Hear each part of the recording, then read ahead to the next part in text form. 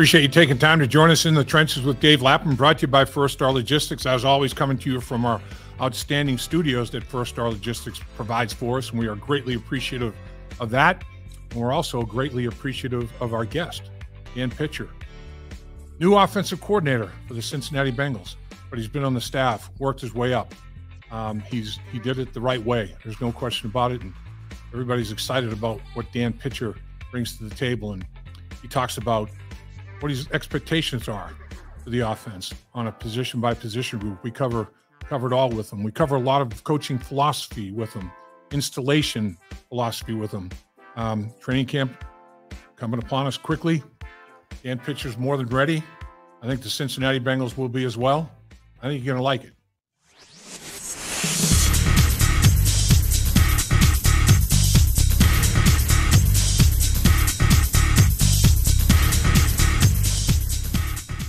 Really appreciate you joining us in the trenches with Dave Lapham, brought to you by First Star Logistics.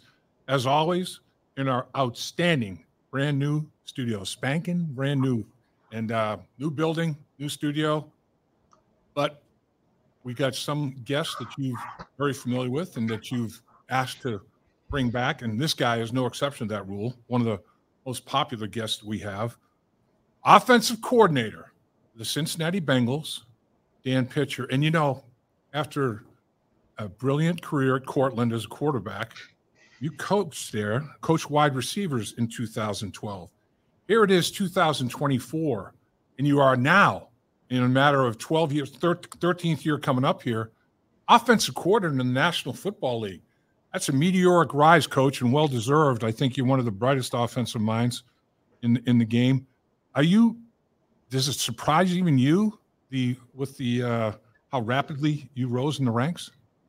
Well, first of all, it's awful nice of you to say that, Lap. You know, it's been fun. If you asked me 12 years ago, you know, where did I think I would be? I've just learned so much along the way. You know, I think I've always had confidence in myself, and I always, you know, was ambitious and wanted to get to the highest level and then perform well, you know, once I was there. You know, I think what I've learned probably along the way is, you know, all the things that I didn't know, you know, and maybe, you know, just how hard it is in some aspects, but then also just how, not simple, but, you know, it's about working hard, putting the work in, treating people the right way, and staying true to yourself and what you believe in. And so, I'm fortunate to be where I'm at. I've had countless people help me along the way, and I'm excited to be sitting here in this chair talking to you. Well, hopefully, and it's about to start. It's about to get crazy again, as we all know. But I know you did get some downtime, and hopefully you went east with your wife Marissa and your son Oliver. Did you have some good family time and time with friends? Yeah, it was a good little break. We got back to see family and friends. We're both East Coast people. She's from Jersey. I'm from Central New York. And so we got up there and enjoyed some family time and got back to Cincinnati and getting settled in and ready to go. So it's definitely, you got to take advantage of it when you get it and go visit those people that, you know, are so instrumental in your development as a young child and, you know, who gave you the love and support to get to where you are today. And so I was able to do that. We were able to do that as a family, and I'm grateful for that. I know I've asked you before, but during that downtime, you try to totally get away from the game, or are you on the Jersey Shore on the beach, you know, drawing up X's and O's and let the tide wash it away? I would say there's probably a couple weeks of totally getting away. Yeah. But then over the second half of the break, it starts to kind of, you get antsy a little bit. You know, it's when you do this job, a lot of guys, I think it's not only your job, it's also your hobby because you love to do it. And so, you know, for me, it's interesting. I enjoy it.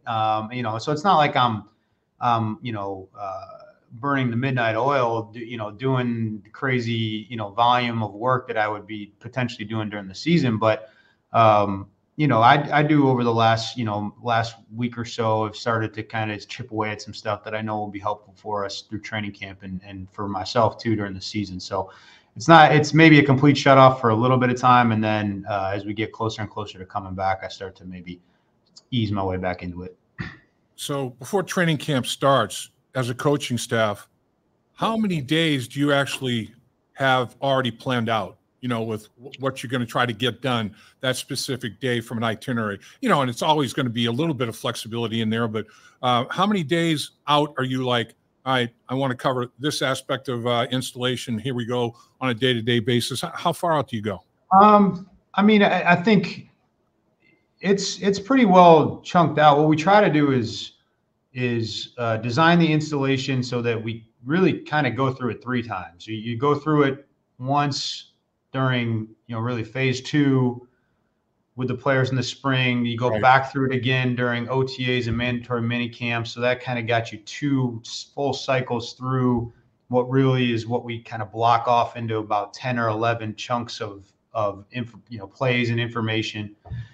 And so then you kind of go back through that one more time in training camp. And so, the broad outline and Zach and Doug Rosfeld, who, who's right there, Zach's right-hand man, kind of helping them through that whole scheduling process. They do such a good job of laying out the schedule. And, so I would say, we have a good sense for what all of training camp is going to look like from a day-to-day schedule. And then probably the first couple of weeks in terms of schematically, what a big, broad picture of what we're going to put in. And then we always try to stay 2 or 3 days ahead of time with regard to the specific scripting of practice. So the exact plays we're going to run from the exact formations and motions and things like that. So there's different levels that go to it, but it's all a very organized process, and I think we do a good job of it.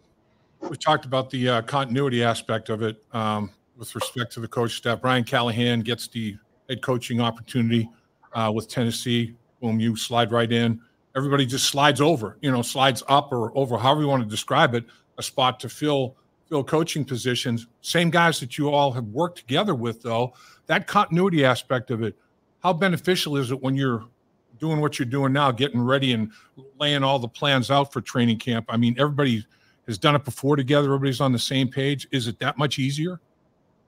It's definitely easier. I think it just allows you to, when you're growing with each other and in year 1 and year 2 and year 3, you're making mistakes. You're not that we don't make mistakes now. We make a mistake every day you walk in here. Sure. But it's a lot easier to avoid those things and maybe, things that, that are just kind of understood, that maybe in the past you've had to take a lot of time to kind of lay out and, okay, we're going to do this. Here's why. Right. When you've been together for a while, that you don't necessarily have to do that. And so now you just become more efficient. You can take that time and you can gear it towards things that are going to, help you be in a position to win football games in the fall, maybe rather than, just some of the lower level nitty gritty of what kind of gets you through the day. So yes, it is a benefit. It was a long-winded answer to your question, but is. No, absolutely. Well answered. So when you're putting together the off season, okay, let's tweak this. Don't really like the results we got out of that. Let's move that, put this in. How much is brand new? How much of it is going back even a couple of years? Okay, let's resurrect this with this group of guys we've got now. This might work pretty well. How much of the puzzle is new? How much of it is old? What kind of a mix is there? There's a mix of both. I would say, like, in terms of like brand new, oh my God, this is something we've never seen or done before. I think there's hardly any of that. Right. Not none of that, but what I think you see are like variations on things that you've done, and maybe you dipped your toe in this kind of area of this scheme and you had some good success, but it wasn't a big sample. And so it's like, all right, well, let's invest more time in that, and now the early returns are good. Now we got to spend more time on it so we know if this is something we want to do a lot of, and what are the problems that we're going to have to solve if we want to live in this world.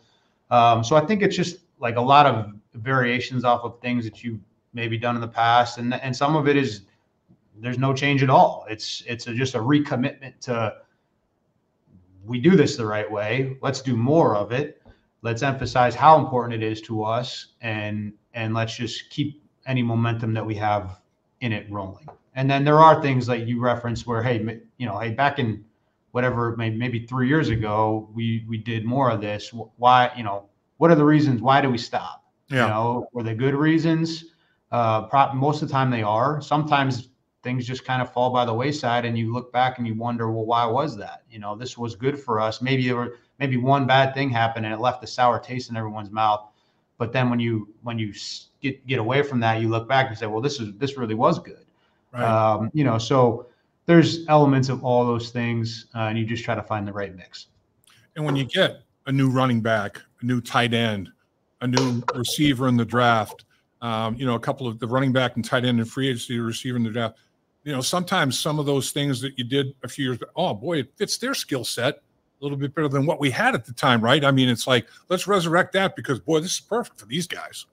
Yeah, I think, and I would even go a step further to say, like, it all starts with the guys, right? And yes, we have our scheme, and yes, we have our system, and it's one that we believe in, and I think it's well constructed and intelligently constructed.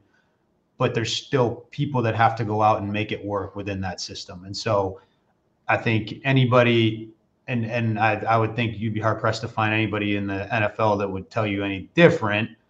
Like, it's player and people centric. Yep. And yeah, you're trying to find those guys to do the things you want to do. But once you have your team, now it just becomes about that team, and it becomes all about those people. And how do we get them to have the kind of success that's going to allow us to win games? And so absolutely, maybe you rediscover stuff from the past. Maybe you borrow something that other teams are doing in the league. Maybe you reinvest in something that's been central to your attack, for the last couple of years. But all those things come into play. Yeah, there's nothing worse than as a player realizing that, man, this coach is so rigid and so stubborn. I mean, there's his system and it's not fitting what we do. They're trying to put a square peg in a round hole here. Why can't we just do things that we're capable of doing? And you guys are so good with that. And then, like you say, Coach, I mean, the NFL understands that there are freaks, man, athletically, and find out what they can do best and adapt accordingly. But it's easier said than done a lot of times. So it's a process there for sure. I think with the continuity of your coaching staff and then of key players, quarterback, some of the offensive linemen, some of the defensive players. I mean, there's a lot of continuity on levels on the coaching staff and levels from a player standpoint. And I think with that continuity comes like automatic buy-in. I mean, we've been together. We've gone through things. We've made adjustments. We've handled adversity. And we've handled success. And sometimes handling success can be even more difficult than handling adversity. I think the buy-in with this football team, that's the thing that impresses me. I was watching OTAs and mini camps and stuff. Man, the buy-in is huge. Every single player absolutely trusts and believes in what you guys are doing as a coaching staff.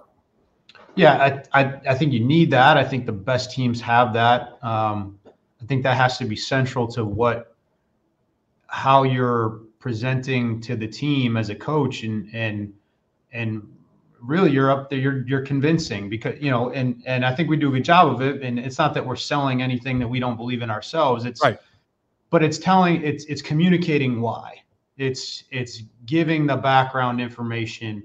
It's giving the players a glimpse into maybe why we've decided to go a certain direction. These are really smart guys. These are guys that have played football their whole lives. These are guys that love football. They study the game. And so I believe that you treat them like that. And maybe there's always going to be a segment of your team that's maybe more interested in what the process was than maybe there's a segment of guys that really just want to go out there and play. Just tell me what to run, coach, and I'm going to run it. Right. That's your job. But at the end of the day, I think as long as you've done the work and you've done it in such a way that you've checked all the boxes, like, you should be open and willing to communicate that to the guys, because it's going to result in exactly what you said, which is buy-in. And if they have questions, great. Whatever we're doing should be able to stand up to questions or scrutiny or criticism, as long as it's done respectfully and as long as it's done in a way that's only trying to move the team forward. So, I believe in that. I think that's how we operate here. And I think that's reflected in what you're saying when you go out to practice and you feel that from those guys. That's the goal. That's what we're trying to earn from them, and what we expect out of them, but we have to earn it. And so I think we're doing a good job of that. Absolutely. I mean, I think the communication between coaches and players in this organization is as good as I've ever seen. I'm serious. I mean, I've said it many times, and I'll say it to anybody. And I've experienced that where, as a player, and you think, just trying to understand the game of football. So the line coach says, this is what I want you to do. And I'd ask, why? And some coaches would say, because I told you, damn it, that's why. Okay. And that guy, I still respect him because he's my coach, but I'm like, come on, dude, what the hell?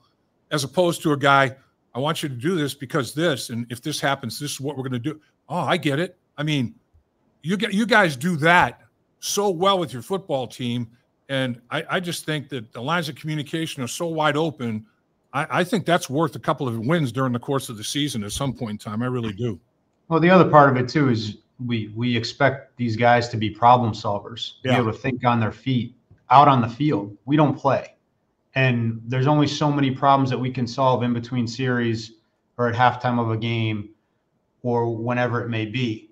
But we need them to be able to think and solve a problem on their feet, maybe in the middle of a drive, before we ever even get a chance to talk to them about it. So if they understand why, if we've communicated clearly enough during the week that we're calling this scheme for this reason because we expect them to do this, and all of a sudden they react differently, and now our angles are different or our leverages are a little bit different. If we've given them the tools to be able to make an adjustment before we even talk to them about it, like that's what can be the difference between winning and losing. And there's no way you could do that unless you knew why, right? There's no way you could make that adjustment if we gave that answer of, well, do it just because we told you to do it. Right.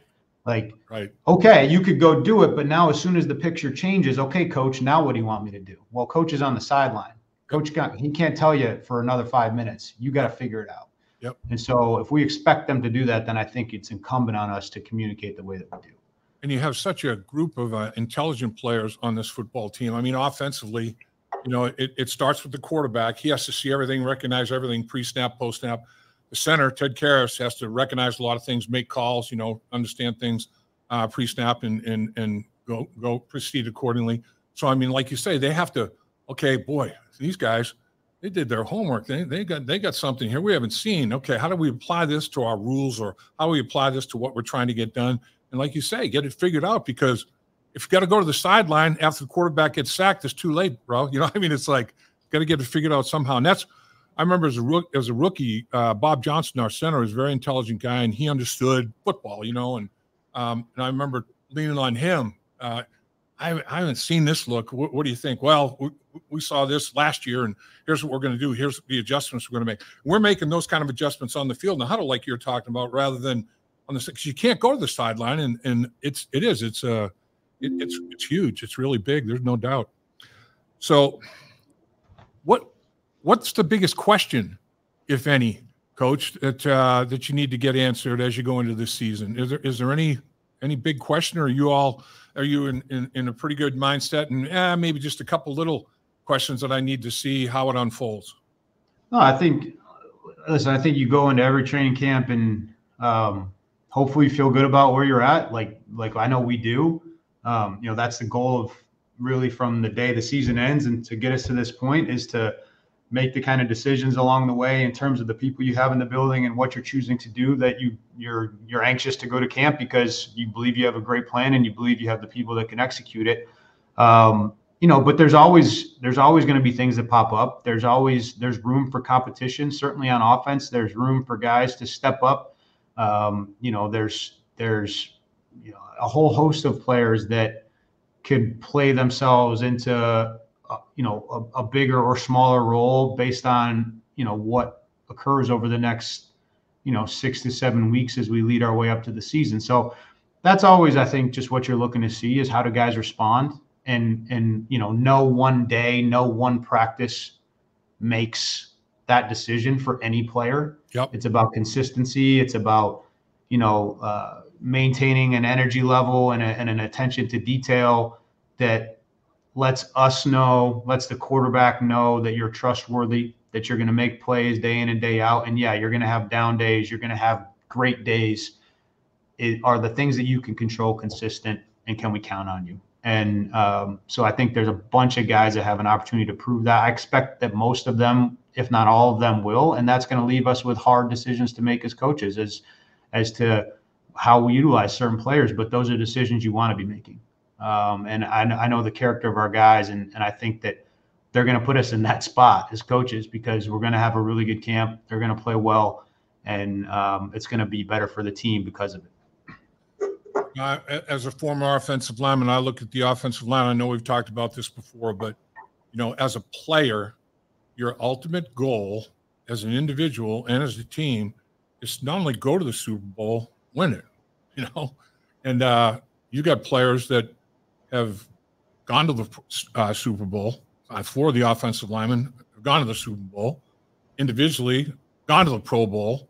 I mean, so it's like not only fellow offensive linemen, but other players on the team. I'm like, you know what? I'm going to let this. I'm going to listen to what these offensive linemen are talking about because they've achieved at the highest level. I mean, they have done what I aspire to do. They're world champions. They've gone to a Super Bowl, if not a world champion. They're a Pro Bowl player. I mean, I'm going to listen to what these guys say, what they do, how they do it, all that stuff.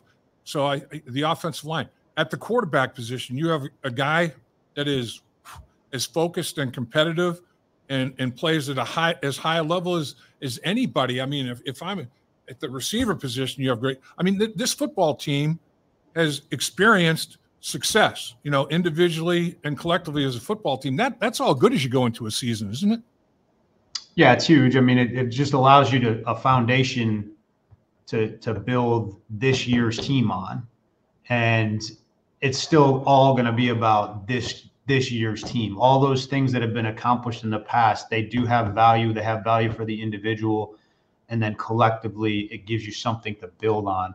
But unless you do the work to build this year's team, it really doesn't matter. Right. Now, right. But it does matter in the sense that it gets you started, and and you have guys that have legitimately very, very high expectations for themselves, and they're not outlandish. They're not things that, a lot of words that get thrown around that everyone says this time of year. Well, we have guys that legitimately should expect those things from themselves because of how they've played in the past. But if we don't make it all come together with this group of guys, it's just going to be, it'll be a disappointment. But we know that, they know that, like, there's no, it's a, what have you done for me lately? And we intend to do a lot, but we have to go put the work in. And so we're just excited to get started in that process. How do you feel about Joe Burrow? And, obviously he's still, he's cleared to go, obviously. And he's changed up his offseason approach. He's going to do some things differently. And I guess that's a question for you. Based on what Joe has decided, I'm going to do things a little bit differently instead of like grinding through the same routine that I've done. I'm going to change a little bit. What about you as a coach? Do you have like a set? This is my schedule on a day-to-day basis here in the off season. It's worked for me. I'm staying with it. Or do you tweak a little bit? How do you handle yourself in that area, Coach? I think I've always been open to modifying how I do things. I think it's kind of an organic process. Like as you prepare and you do it time and time and time again, you find yourself gravitating more towards, okay, I did this set of things and that was really helpful. Or maybe as I reflect, like I've spent a lot of time in the past doing these things, and then at the end of the day, maybe I don't get the return on that investment of time. And so I think you just, similar to what I'm sure Joe did, is you just have to be able to take a look at yourself critically and take in any new information you've been able to gather over the course of the past year, 2 years, 3 years, whatever it is, and then try to make smart decisions about moving forward. And then you just continually are going to gather new information based on those decisions. So there's things that I know that I need to do for myself to feel ready. And that's I've come to realize those things over time. And so I'm always going to have to do those things. How I get there, maybe you experiment and maybe you discover a better way, or maybe you experiment and you decide your old way was the right way all along. But I think you just got to be open to that process. With respect to Joe and handling training camp and getting ready for the season, is it going to be, all right, Joe, I'm going to monitor you here pretty closely. It's important. We got to make sure that wrist is right and you're not overdoing it. Do you think Joe is in that mindset? Do you have to kind of police that mindset? What are your expectations there? I think we'll just have great communication from Joe to us as a coaching staff, the training staff, the strength staff. We got to work as a team. I think Joe's in a great frame of mind and knows that, there's things that he has to do to get himself ready to play a full season worth of NFL football. And I think we just all have to work together to help him achieve that goal. And so, we'll take it day to day. But we'll make sure that everything we're doing is with that goal in mind. So Gesicki, is it fair to say potential Swiss Army knife a little bit? I mean, he can do a lot of things. Are you excited to have a chess piece like Gesicki? Absolutely. Mike was very impressive this spring, as his tape has been in the league. Impressive as a player, impressive as a person, impressive as a teammate. And so very excited to work with Mike. I think he can do a lot.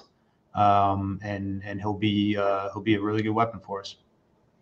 What about Burton? I know in the past, the coaching staff has really said that the wide receiver position, you guys aren't only exceptional athletes, you're intelligent athletes. We want you to know X, Y, Z. We want you to know flanker, split end, slot. We want you to be interchangeable. Is Burton falling into that category? And do you feel like you can employ that same sort of dynamic with your wide receiver core? Yeah, Jermaine did a great job this spring. I think Jermaine faced a lot of the challenges that all rookie receivers face, rookie players, not just receivers. But we were happy with how he responded, the effort that he put in, and the plays that he made when the ball came his way. So it's an ongoing process with all of our young players, Jermaine included. But we took him because he's a very talented football player, and he showed us this spring that he's a very talented football player. And so we're going to coach the heck out of him. We expect him to continue to keep putting that work in, and the chips will fall where they fall. But I'm very excited to keep working with Jermaine and think he has a very bright future. So the national media made a big deal this week about the fact that, T. Higgins, the time frame for negotiating or an extension or whatever off of that franchise tag expired, and he was the only one of 9 players where that was the case. It seems to me that T is in a good space mentally. Do you feel that way? Yeah, I mean, I've never had any question about T from a mentality standpoint. T's proven everything he would need to prove to me, and he doesn't, that's not T's out there to prove to the world what kind of football player he is. But, as far as the coaching staff and myself, I have nothing but respect for T. Higgins. I know exactly what I'm going to get from him. I know how important football is to him and what, this team means to him. So 0 questions on my end with regard to T. Higgins and where he's at. I expect him to have a great season.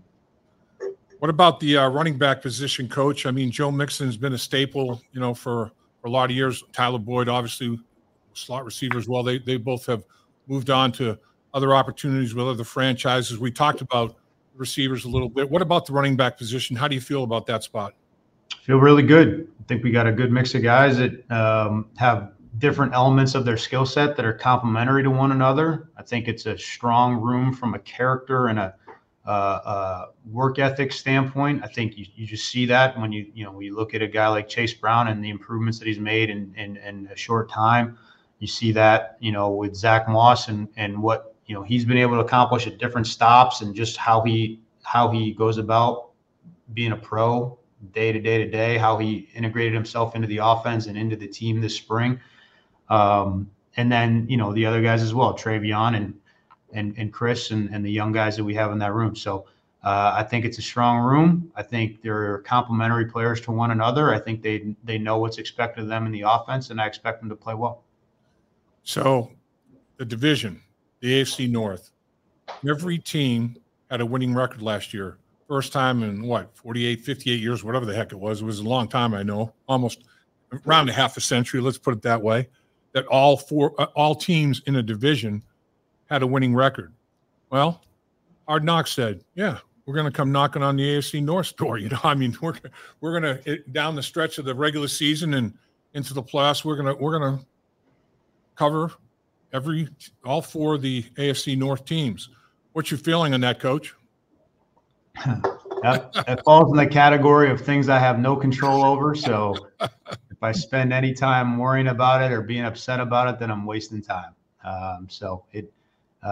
They'll be here when they get here, and we're going to do our jobs like they're not here. And at the end of the day, it's going to be a critical part in the season. We're going to be chasing our goals.